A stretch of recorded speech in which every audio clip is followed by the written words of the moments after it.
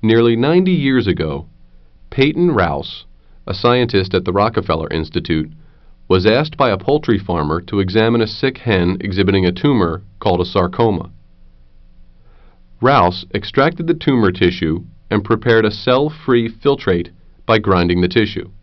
After thorough maceration, which breaks tissues apart and ruptures their cells, he filtered the preparation to remove all cells.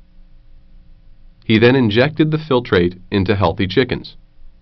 They too developed sarcomas.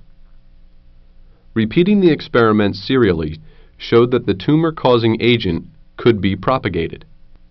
The tumor-causing agent was later identified as a virus, now known as Rouse Sarcoma Virus or Avian Sarcoma Virus.